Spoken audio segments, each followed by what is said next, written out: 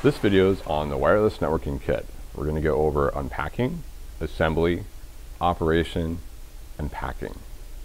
All the kits have the same code, WNKU. This is the wireless networking kit for the Unify access points, and then there'll be a 4-digit code associated with this specific case. So we're going to start by opening up the case. We're going to break the black tie. We're going to open up the case here. Now that we've cracked the case open, we need to inventory what's inside the case. We're going to find the inventory sheet located behind the phone in the envelope.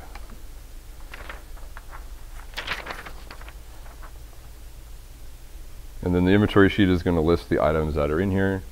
So we're just going to go through the different items here. We have the access point itself, which will have an ASIC tag associated with it, and that should be the same ASIC tag that's on the inventory sheet. There'll be a power injector, this box here, the power cord for the power injector, and then the kit comes with 2 short Cat 5 cables, but depending on the setup, you may use longer ones.